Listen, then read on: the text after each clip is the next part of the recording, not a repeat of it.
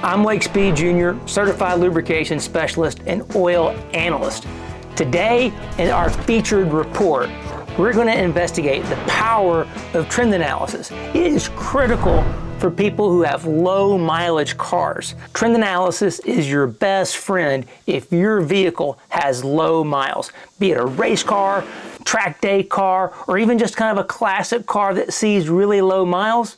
Because you don't have a lot of miles, you're not going to have the high level of wear metals. For example, we're going to look at a failure on this report, but you would have never known it was a failure just based on the total amount of wear metals. You had to look at the trend analysis to catch this failure in process to prevent a catastrophic failure in order to save this customer a bunch of money. So let's dig in.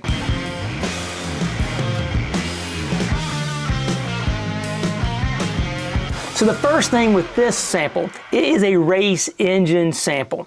Now, one great thing about this customer is they take samples after every single race. So we've got a really good sample history. So we know that these engines normally produce somewhere between 15 and 20 parts per million of iron. That's a very low number for people who are experienced at looking at oil analysis reports.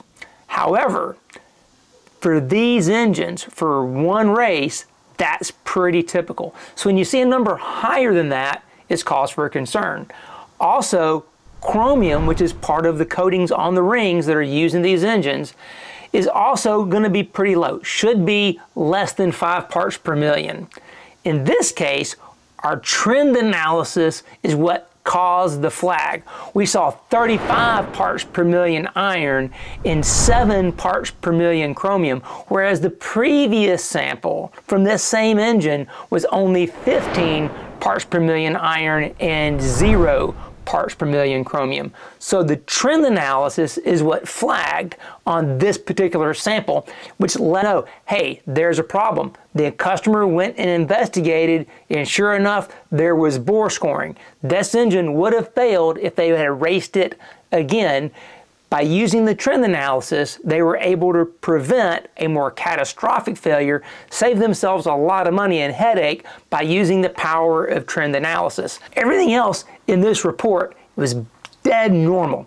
The viscosity was the same, fuel dilution was good, additive package, all the other wear metals were right in line with previous samples. It was just the iron and the chromium that flagged for the trend analysis, which alerted us, which allowed the customer to see, hey, there's something going on here, let's investigate, find the problem, save themselves a lot of money and a lot of headache because they were able to know before they went to the racetrack, this engine isn't one you should take back, need to get it fixed. So that's the power of trend analysis. Hope you enjoyed the video. Stay tuned for the next one as we continue to look at the power of oil analysis.